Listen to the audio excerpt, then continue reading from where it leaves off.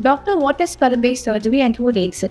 Any problems below the brain, the base of the skull, we have at the front, we have middle and posterior, three parts of the skull base.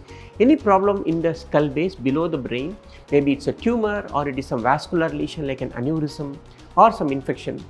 Though patients who have these problems will need a skull-based surgery. Doctor, is skull-based surgery risky? Compared to regular surgery, skull-based surgeries are a little bit more complex and they are more riskier than the conventional part. However, there are a good amount of technology now to perform or execute this very safely and effectively. Doctor, what are the common conditions treated with skull-based surgery? Commonest being tumors, we see meningiomas, schwannomas, and some rare tumors like a chordoma, chondrosarcoma. So these are the craniopharyngiomas. These are the common skull-based tumors. Of course, pituitary adenomas also constitute this. Vascular lesions like aneurysms are also part of the skull-based lesions which we treat regularly. Doctor, are there non-surgical treatments for skull-based? Majority of them require surgery, but if it is detected very early, if the lesion is small, less than maybe a centimeter or so, we may treat them without surgery by radiation. We call that again called radiosurgery. Though it is called radiosurgery, it is not really surgery, it is radiation. The focused radiation, we may be able to treat some skull-based lesions without surgery. Doctor, how long is the hospital stay after skull-based?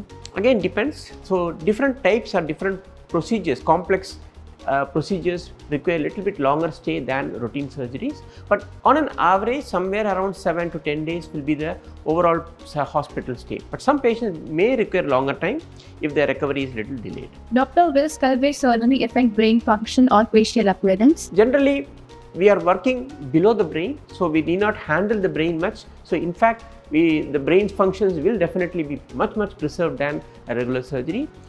Some tumors, if they can involve the cranial nerves, especially the facial nerve, commonly with the vestibular schwannomas, they can affect facial nerve function for some time, but majority of them do recover over a period of time. Doctor, can skull-based tumors come back after surgery?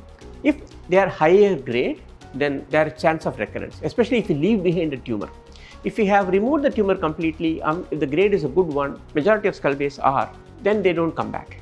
But a high-grade tumor, and especially if you leave behind tumor, this craniopharyngiomas, they do come back, so they need adjuvant therapy later. Doctor, how is endoscopic skull-based surgery different from traditional surgery? Previously, maybe I would say 10-20 years back, all the skull-based procedures were done microscopically, microsurgically. But now, last a decade or so, the endoscopic skull-based surgery have come up in a big way. And what we were doing microscopically, I think 50% of those we are doing now by endoscopic through the nose. So that is now playing a big role in skull-based surgery.